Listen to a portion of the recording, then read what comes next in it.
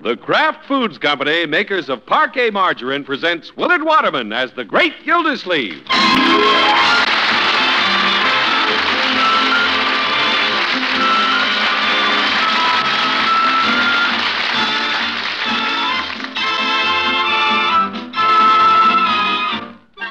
The Great Gildersleeve is brought to you, transcribed by the Kraft Foods Company. Do you know what brand of margarine outsold all others last year? It was the quality margarine made by Kraft, delicious Parquet Margarine. Parquet looks wonderful, tastes wonderful, and spreads smoothly even when ice cold.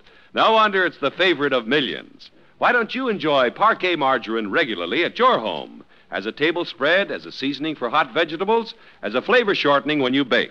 Tomorrow, pick up a pound or two of Kraft's delicious Parquet Margarine.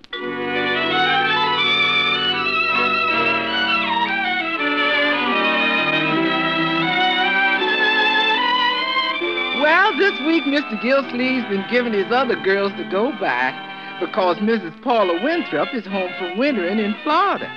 Every time Bertie looks out the window, he's either going over there or coming back.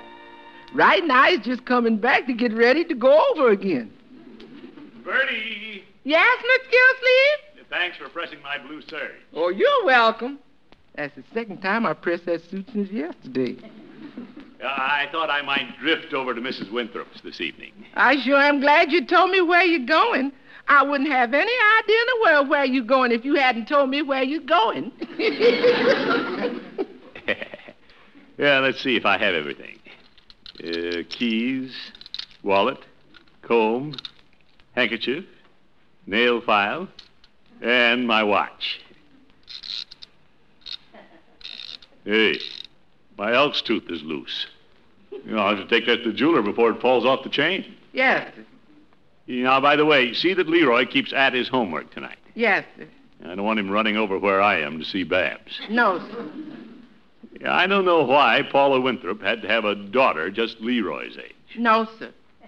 She never misses a chance to make me feel like I'm something that washed up on the beach at Miami. Yes, sir. Yes, sir. I have a feeling Babs resents my going with her mother. Last night, while Paul and I were chatting, Babs came in and deliberately interrupted our cozy evening. Yes, sir. I wish I could do something to get the girl to like me. Yes, sir. Well, things has got to be rosy with the daughter if you want to get cozy with the mama. Yes.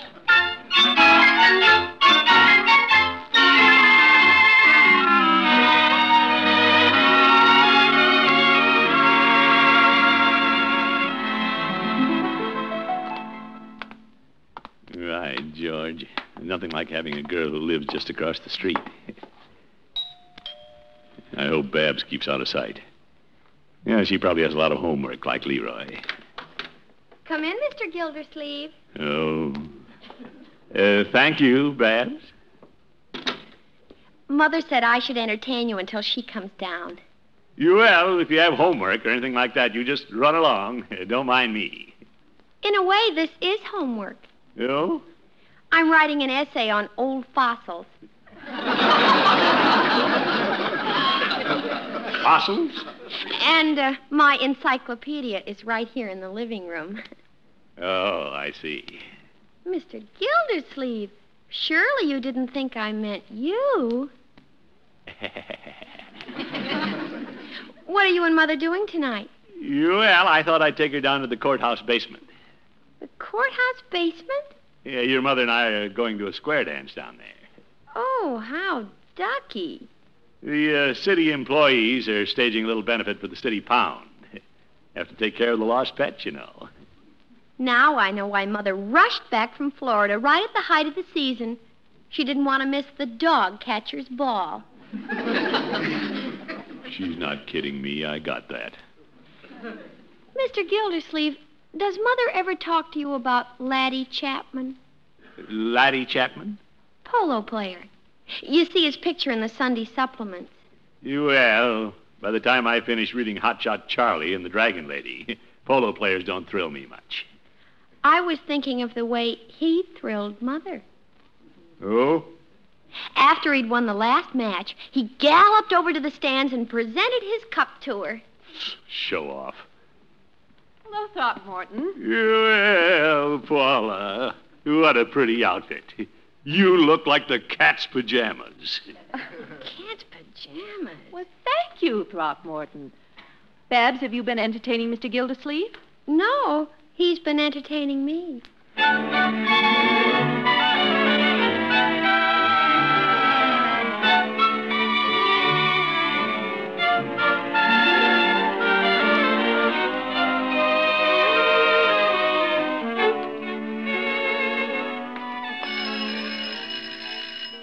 If Mother insists on seeing Mr. Gildersleeve, he'll have to sharpen up a little. Well, hello, Babs. Come in. Thank you, Bertie. Is Leroy home from school? He's upstairs, and he'll be glad to see you. Leroy! I'm busy now, Bertie. Babs is here! Who's busy? He'll be down jet propelled. Hi. Hello, Leroy. Hi. Does this elk's tooth belong to your uncle? Yeah, that's his. Unc said it was loose last night. I found it on the floor this morning. Thanks, Bab. I'll give it to him. Do you really want to give it to him? Or let it be lost forever? Oh, gosh, Babs, Unc wouldn't be without that. It belonged to his grandfather. One can be sentimental to a fault, Leroy. What? Look at the facts. A watch chain across a vest went out with curly hair. Now, Babs, lay off my uncle. Gosh, he likes you. I might learn to like him, too, if he'd get with it. I want to be proud of my mother's escort. Well, I've always been proud of Unc. Sort of. That's because you're used to him, like an old shoe. You can get used to measles if you have them all the time. Now, Babs. I tried to give Mr. Gildersleeve a hint last night. I told him about Laddie Chapman and Mother's other friends down in Florida. Yeah? Mother was always in the society pages. Well, Unc's had his picture in the paper plenty of times. I know. Dedicating a new fire plug. Well, Unc has to go to those things. He doesn't have to use those moldy expressions. He told Mother she was the cat's pajamas. Babs, I like my uncle the way he is. Nobody's going to say he's corny. I'm only saying he doesn't have to be corny. And you can help update him if you care enough about me. Yeah? You do like me, don't you, Leroy? Gosh. You know how I feel about you, Babs. How do you feel about me? Well, Once you said you'd do anything for me. well, sure, but what's that got to do with Unc? When he calls on Mother tonight, will you come over and take a good look at him? I see him every day. I don't know what happens to the older generation, but when they pass 18, ooh! Unc's okay. All right, Leroy, if you don't care about me. Okay, I'll come. Keen. See you later, alligator.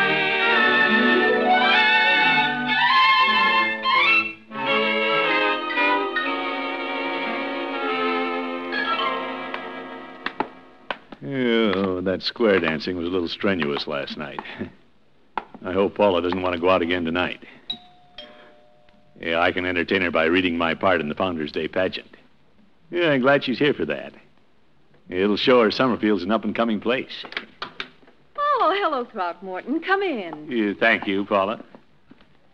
Shall I just hang up my coat, or do we have to go someplace? Oh, after last night, I think we're both ready for a quiet evening at home. You bet. Yeah, I guess we're not as young as we think we are.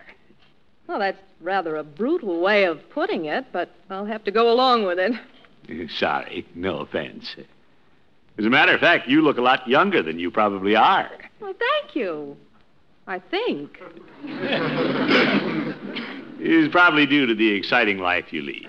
Palm Beach, Newport. Oh, you can only take so much of that. It's nice to relax right here in prosaic Summerfield. No, Paula, we're not so prosaic. You've been to the Mardi Gras in New Orleans. Of course. Well, we have some of the same sort of hoopla here on Founders' Day. Founders' Day? Yeah, we celebrate that every spring. Right here is where old Otto K. Summers stopped his covered wagon and founded our city. He was lost at the time. Oh, Yeah, I'm glad you're going to be here for the pageant this year. Quite a thing. sounds very interesting. Yeah, I have a big role in it. I thought since we aren't going out tonight, I might entertain you by reading my part. Mother, Oh, yes, Babs. may Leroy and I come in a minute? Well, yes, dear. Thank you, Mother. Good evening, Mr. Gildersleeve. Hello, Babs. Leroy. Hi, Unc. Hi, Mrs. Winthrop. Hello, Leroy. By the way, Babs, I haven't thanked you for returning my elk's tooth. Oh, that's all right. The minute I saw it, I knew it had to be yours. Mother, are you and Mr. Gildersleeve going out this evening? Well, no, we're staying home. Mr. Gildersleeve is going to read his part in the Founders' Day pageant. Oh, brother. The what, Mr. Gildersleeve? It's a play we home folks put on every year. You run along, dear. Yeah, let's scram. But we'd love to hear Mr. Gildersleeve, if we may. Wouldn't we, Leroy? Well, Well, Throckmorton, would you like an audience? Oh, the kids aren't really interested. On the contrary, I wouldn't miss it for anything. Stand up in front of the fireplace and recite, Mr. Gildersleeve. Babs, maybe you'd rather wait and see it and be surprised. I'd rather be surprised tonight. Well, shall I read the scene where I'm standing on the hilltop in my coonskin cap and buckskin pants? Or the one 10 years later when I'm wearing button shoes and a beaver hat? They both sound nice and juicy. I wonder if she's trying to make a monkey out of me. Well, go ahead, Throckmorton. Well, the pageant opens with a lot of people surrounding me on top of the hill. And we're all singing. After that, I look out over the green valley below and say... Mr. Gildersleeve, you aren't going to skip the song, are you? You'll hear it later, Babs, believe me. She doesn't believe I can sing. Of course, I don't want to embarrass Mr. Gildersleeve. Well, perhaps you'd like to omit the song, Throckmorton. Yeah. No, confound it, I'm going to sing it. Oh, groan. Yeah, I stand there, you see, ready to defend the town site against the Indians, and sing, "Give me some men who are stout-hearted men who will fight for the dum-da-dee-da. Start me with 10 who are stout-hearted men, da-da-dee-dee-dee-dee." Why, George, I've forgotten the rest. Oh? Good. Nelson Eddy can stop worrying. Well, even if you can't sing, you can recite for us. Yeah, Babs, without the costumes and all, I have a feeling this is a little dull. Why don't we do something we can all join in? Well, shall we play Scrabble? That's too much like going to school. Well, you kids like to dance. Let's dance. Oh, Unc. Here, I'll put on one of these records. Yeah, there's a good snappy waltz. Come on, Paula. Oh, please, Throckmorton. I don't think I can dance again tonight. I'll dance with you, Mr. Gildersleeve. You? Well, Why does he always lead with his chin? Of course, waltzing is a little antediluvian, but... oh, it's easy. You just swing into it. The 1 and the 2 and dance.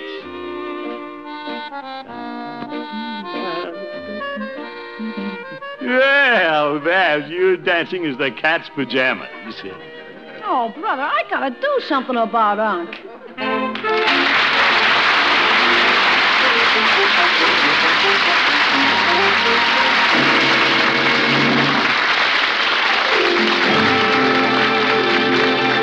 Great Gildersleeve will be back in just a minute. Wouldn't you ladies like to have all the nylon stockings you need at less than half price?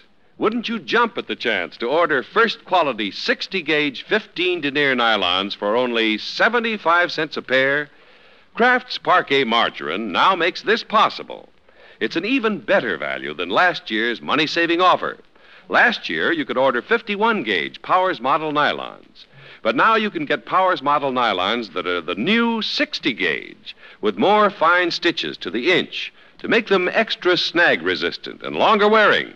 John Robert Powers styled these nylons for the famous Powers models. They're sheer and lovely, yet wonderfully durable and practical. First quality is guaranteed.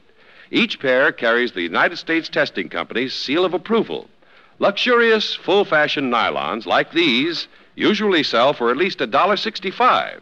But you can order them for only 75 cents a pair when you buy Parquet margarine. Full instructions for ordering your Powers Model 60-gauge nylons are printed in every package of Parquet. You have a choice of 6 sizes, 2 of the season's smartest shades, and 2 seam styles. Just include 75 cents for each pair, along with the yellow end flap from a Parquet package. Tomorrow, be sure to get the delicious margarine made by Kraft, the margarine that spreads smoothly even when ice cold, Parquet margarine.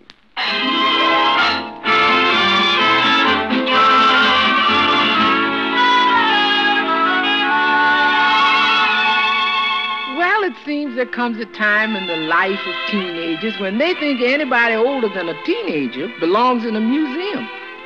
Of course, I knew Babs has felt that way about Mr. Gildersleeve for quite a while. But Bertie was surprised when Leroy began noticing it. Bertie, is Unc home yet? He's in the den, Leroy. Dozing? No, he came home, put on his slippers, and he's in there reading. Well, I gotta have a man-to-man talk with Unc. What's that, boy? Until last night, I didn't realize he isn't keeping up with the times. You kids left him in the dust, huh? No kidding. This is serious, Bertie. Yes? Unc, can I come in? Yeah, certainly, my boy. Thanks. Can I have a talk with you? Yeah, you bet. You sit down. Maybe I better close the door. What's the matter? Well, Unc, this is serious. Oh? How much money do you need? Oh, it isn't money. Well, I thought you said it was serious. Well, I don't know just how to say this. It's nothing personal, you understand. What isn't personal? Well, let's start with your elk's tooth. What about it? If you're going to wear it, you might lose it again like you did yesterday. Maybe you better hide it away someplace, like in a safe deposit box. Yeah, I won't lose it again, my boy. You can stop worrying. Unc, I gotta level with you. What? Will you please not wear that tooth and watch chain? Of course, it doesn't bother me, but other people might think it dates you. I take it you think your old uncle is behind the times. Well, I hope you'll understand, Unc. I want to be proud of you. Well, I want you to be, my boy. And just remember, when you're dancing, you don't start out saying a 1 and a 2 and dance. Oh, so that's it. And another thing, you don't tell girls they're the cat's pajamas. That went out with curly hair. What do you mean, curly hair? I mean, it's old stuff. What do you want me to say? They're the cream in my coffee? Unc, you just don't dig me.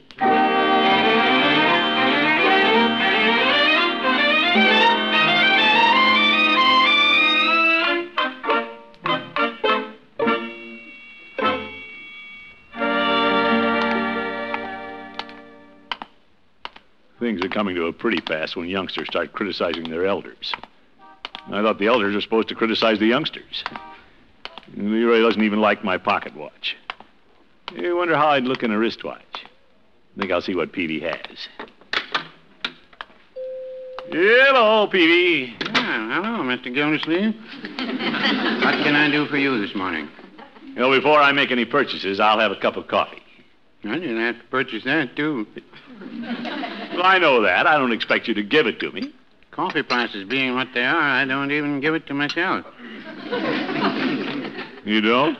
Every time I have a cup, I put a dime in the cash register. Oh. There you are, Mr. Gildersleeve. I think I'll have a half a cup with you. That'll only cost me a nickel.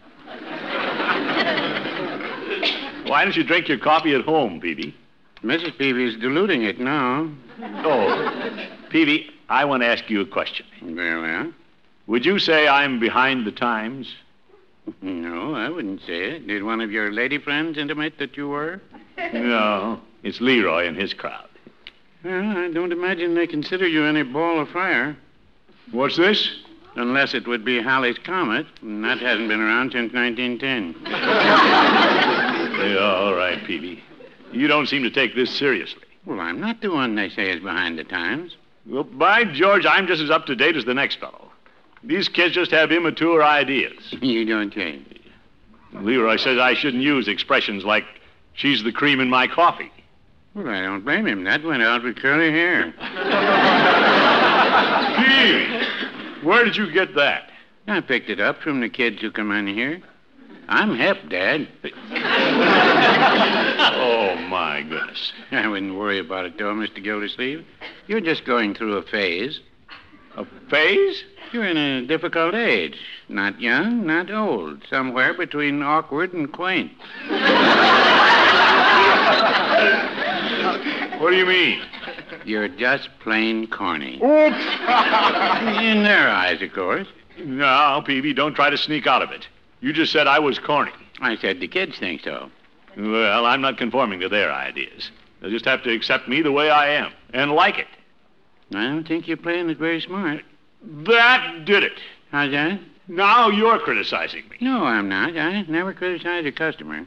Well, you just lost a customer. I was going to get rid of my old pocket watch and buy a new timepiece. You wouldn't have anything to suit me anyway. Well, no, I wouldn't say that. What? I just happen to have one cuckoo clock. Oh, pooh.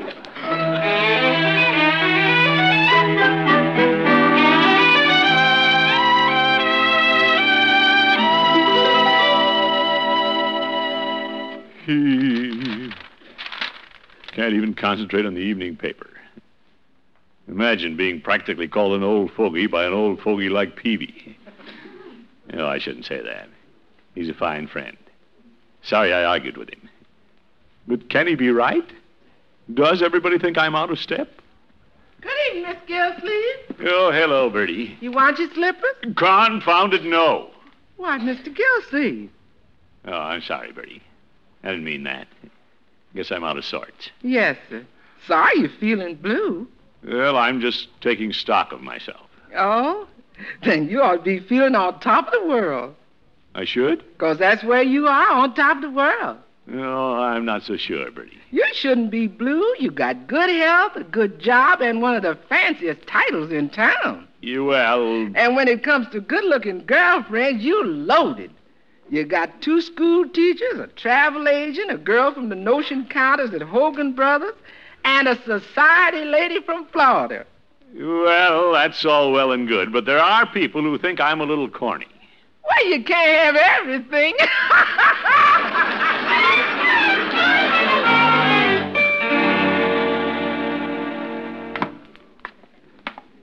By George, Paula's been around. She knows whether or not I'm a square. And I'm going to find out. I do want Leroy to be proud of me. Oh, come in, Throckmorton. Hello, Paula. Are Leroy and Babs around? Well, I think they're at the drugstore. Sit down. Paula, I want you to give me a straight answer. Do you consider me a back number? Oh, not so far back. Why? Well, you take my dancing. How is it? I'll shut my eyes while you tell me. Why, you're no worse than other businessmen I know. I'm not? Oh, does it bother you because you're no Fred Astaire? Well, I haven't had many complaints except an occasional ouch. Why this sudden concern? To tell you the truth, I think I'm beginning to embarrass Leroy. And I wondered if others notice it. What do you mean? Well, he thinks my dancing's old-fashioned, and I haven't kept up with the jive talk. Well, if it'll make you feel better, Babs thought it was terrible that I came home from a smart winter resort and hadn't learned to do the creep. The creep? New dance. Oh. Well, somewhere through the years, I'm afraid I missed the boat. Seems I got old-fashioned all of a sudden. Perhaps I take after my father too much. Oh? He was really old-fashioned. He was a fine old gentleman, but married to the past. There's nothing strange about that. My sweet little mother was the same way. I got so upset with Mother because she wouldn't cut her hair. You? Throckmorton, every woman was bobbing her hair. Honestly, I thought Mother was positively antediluvian. Hey, Babs said that about my waltzing. Well, I was always a much better dancer than my father. Throckmorton, do you realize what we're doing? What? We're criticizing our parents just like Leroy and Babs criticize us. Say, I hadn't thought of that. I guess it's difficult for one generation to understand the other. Yeah, but we have to keep up. Do you suppose we should practice some of the new dance steps while the kids aren't here to talk about us? Why don't we? Babs has some of her records here. You'll have to show me some of the new steps, Paula. Oh, they seem to be my old records. Oh, look at this. Well, the Charleston.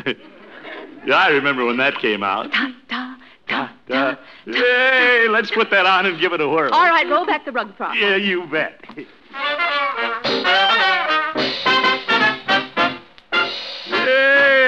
now that Charleston was a real dance. Oh, let's not let the music go to waste.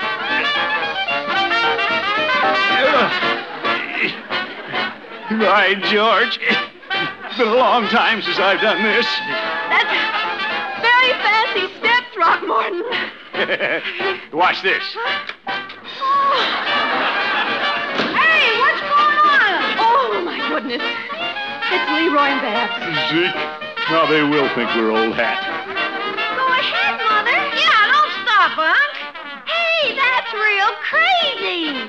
It is? Yeah, now you got it, man. Well, I don't get it, but I'm glad I got it.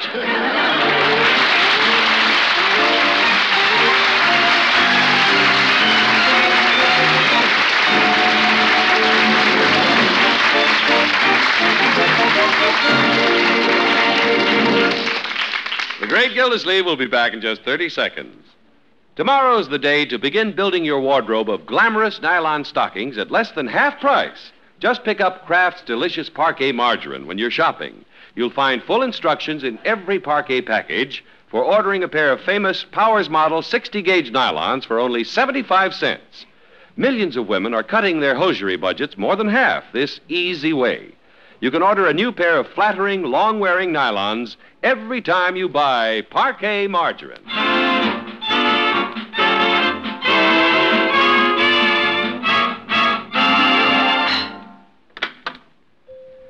Hello, Peavy. Hello, Mr. Gildersleeve. Peavy, I'm on top of the world. No, you're not. You're in my drugstore. You know what I mean. I'm pretty happy about the way things turned out with Leroy. You don't say. Yeah. He and Babs accept me practically as an equal. I'm hep, Dad. My. Yes, sir. The kids really like me. They even asked me to chaperone a party tonight. Yes, I know. You do? Yeah, Leroy and Babs were in here saying what a fine fellow you were. Well. And they're counting on the chaperone to pay for 3 gallons of ice cream they ordered here. Oh, my goodness. Good night, folks.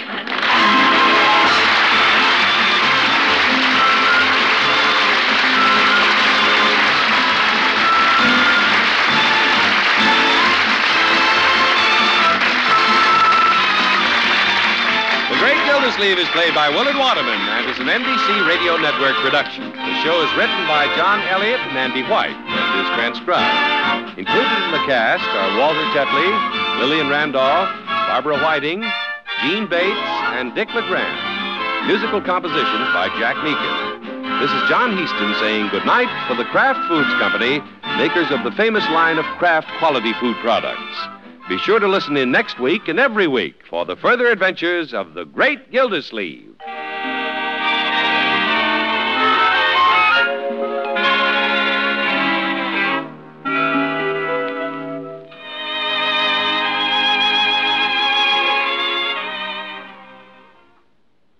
Done up just right, a delicious hamburger can be truly a gourmet's delight, a big deal in eating pleasure. Of course, just about every good cook knows that a dash of Kraft prepared mustard really makes a hamburger. Because when you add a little mustard, you add a lot of tang. Kraft mustard, naturally. There are 2 kinds of Kraft prepared mustard. Mild Kraft mustard if you like it smooth and delicately spiced. Snappy Kraft mustard with horseradish added if you like it zippy. Get both kinds of Kraft prepared mustard at your food store.